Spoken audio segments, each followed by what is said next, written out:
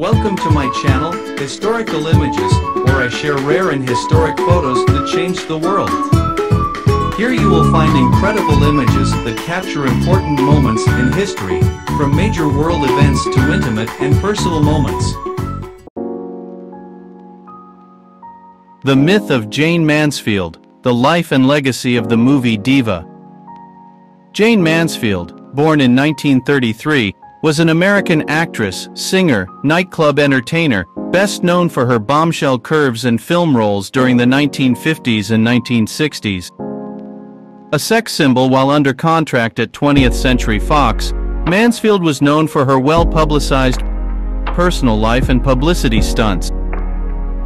Her film career was short-lived, but she had several box office successes and won a Theatre World Award and a Golden Globe Award. Mansfield enjoyed success in the role of fictional actress Rita Marlowe in the Broadway play Will Success Spoil Rock Hunter, 1955 to 1956, which she reprised in the film adaptation of the same name, 1957. Her other film roles include the musical comedy The Girl Can't Help It, 1956, the drama The Wayward Bus, 1957, the neon war Too Hot to Handle, 1960, and the sex comedy Promises. Promises 1963, the latter established Mansfield as the first major American actress to perform an in-nude scene in a post-silent era film. Mansfield took her professional name from her first husband, public relations professional Paul Mansfield. She married 3 times, all of which ended in divorce, and had 5 children. She was allegedly intimately involved with numerous men, including Robert and John F. Kennedy, her attorney Samuel S. Brody, and Las Vegas entertainer Nelson Sardelli. She came to be known as the working man's Monroe. She was one of Hollywood's original blonde bombshells, and although many people have never seen her movies, Mansfield remains one of the most recognizable icons of 1950s celebrity culture.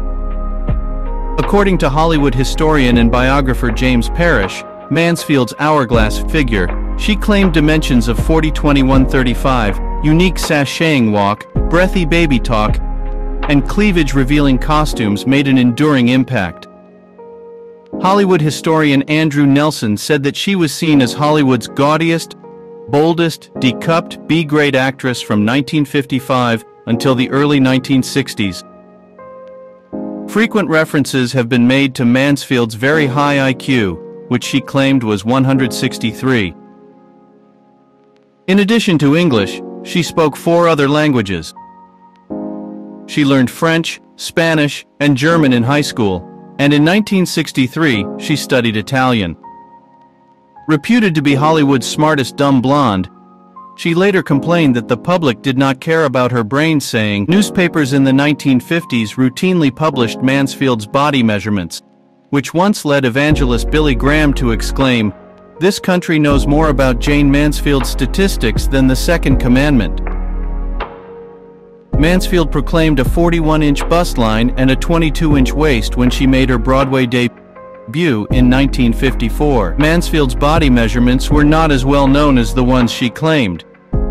Her smallest bust measurement was 40D, 102 centimeters, which was constant throughout the 1950s.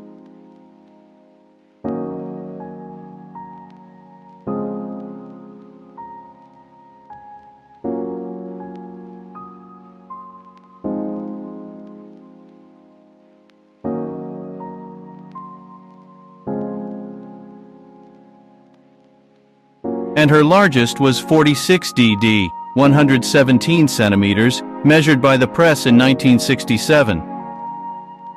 According to Playboy, her vital statistics were 40D 2136, 102, 53, 91 centimeters, on her 5'6", 1.68 m frame. It has been claimed that her bosom was a major force behind the development of 1950s brasiers, including the Whirlpool bra, cuties, the shutter bra, the action bra, latex pads, cleavage-revealing designs, and uplifted outlines. Hilarudsky and Bill Osterby have claimed that it was Mansfield. along with Marilyn Monroe and Brigitte Bardot, who made the bikini popular. Drawing on the Freudian concept of fetishism, British science fiction writer and sociocultural commentator J.G. Ballard commented that Mae West's, Mansfield's and Monroe's breasts loomed across the horizon of popular consciousness. According to Dave Kerr, as the 1960s approached, the anatomy that had made her a star turned her into a joke. In this decade, the female body ideal shifted to appreciate the slim waif-like features popularized by supermodel Twiggy, actress Audrey Hepburn, and others, demarcating the demise of the busty blonde bombshells. In 1967, Mansfield's life was cut short.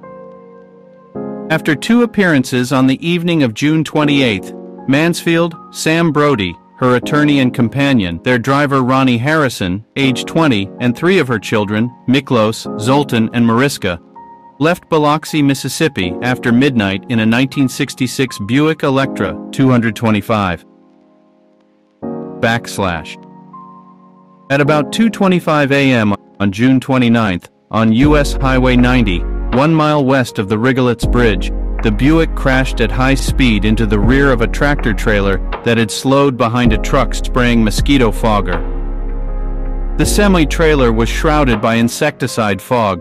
The 3 adults in the front seat died instantly. The children, asleep in the rear seat, survived with minor injuries. Reports that Mansfield was decapitated are untrue, although she suffered severe head trauma. This urban legend started with the appearance in police photographs of the crashed car with its top virtually sheared off and what resembled a blonde-haired head tangled in the car's smashed windshield. However, Mansfield's death certificate, which states her immediate cause of death to be crushed skull with avulsion of cranium and brain, rules this out. The identity of the head-like shape has not been definitively determined, but it is debated to have been either a wig that Mansfield was wearing or carrying, the top portion of her real hair and scalp, or something else entirely. After her death, the National Highway Traffic Safety Administration recommended requiring an underride guard, a strong bar made of steel tubing, on all tractor-trailers. The trucking industry was slow to adopt this change. In America, the underride guard is sometimes known as a Mansfield bar.